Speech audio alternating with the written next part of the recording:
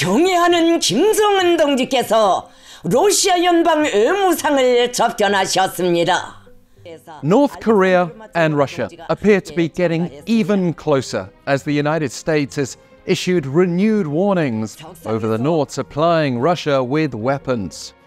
That includes a speech from American President Joe Biden, but more on that in a moment.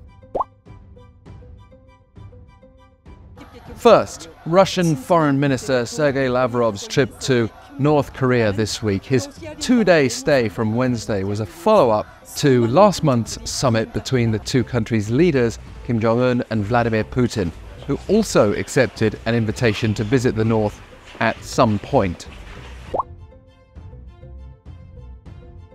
And during a meeting that lasted an hour, Kim told Lavrov that he sought to build a 100-year plan for a stable and future-oriented new era of North Korea-Russia relations, according to North Korean state media Friday.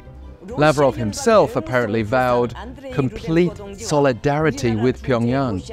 담화에서는 조로 두 나라가 굳건한 정치적 및 전략적 신뢰 관계에 토대하여 복잡다단한 지역 및 국제 정세에 주동적으로 대처해 나가며 고상 관심사로 되는 중요한 문제들에 대한 허심탄회한 의견이 교환됐으며 교내 일치를 보았습니다. He added that Russia fully supports all of North Korea's policies adopted to defend its national interests, calling North Korea a genuine, independent state, unfazed by any pressure of the US and the West. What's also interesting is that Kim and Lavrov mentioned implementing what was agreed during that summit last month. While we don't officially know what Kim and Putin agreed, all signs point to strengthened military ties and North Korea supplying Russia with weapons, aside from the formal denials from both sides. But Lavrov did thank Pyongyang for supporting its special military operation in Ukraine based on a transcript released by Russia's foreign ministry. And the US doesn't seem to have any doubts at all. President Biden said in a speech Thursday evening in Washington that Russia's been using North Korean weapons to attack Ukraine, and this was after the US revealed last week that the North had shipped 1,000 containers of military equipment and munitions to Russia in recent weeks for use in Ukraine.